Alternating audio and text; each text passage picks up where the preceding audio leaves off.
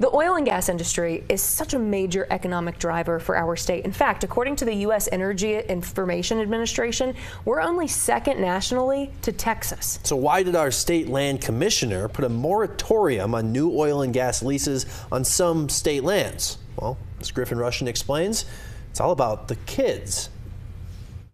I'm going to sign an executive order to ban the sale of oil and gas leases within a mile of schools.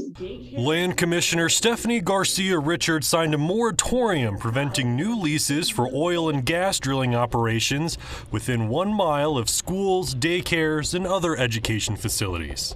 She says it will protect the health of kids. It's my deep honor and privilege to be able to make this commitment to the students of New Mexico today, that their health and their access to clean air and water is a right that we should be protecting with our policies. The commissioner decided to take action after receiving letters from community members in the Four Corners and the southeastern part of the state, expressing concerns about pollution near schools.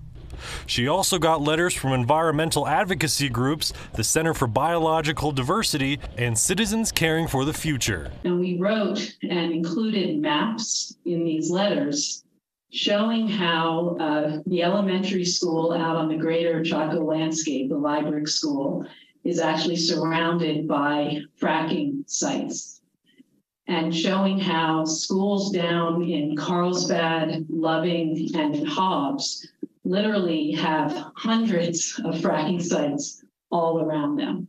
Garcia Richards says after getting those letters, she had the land office do its own review.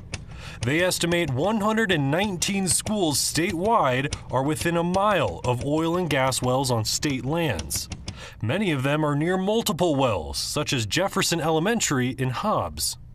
The orange highlighted area marks wells on state land within a mile of the school. It's really quite unimaginable when you see it in person. The executive order signed today only applies to new oil and gas wells.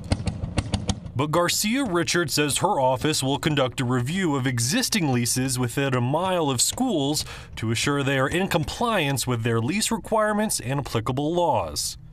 The moratorium will stay in place until further notice. Griffin Rushton, KOB4.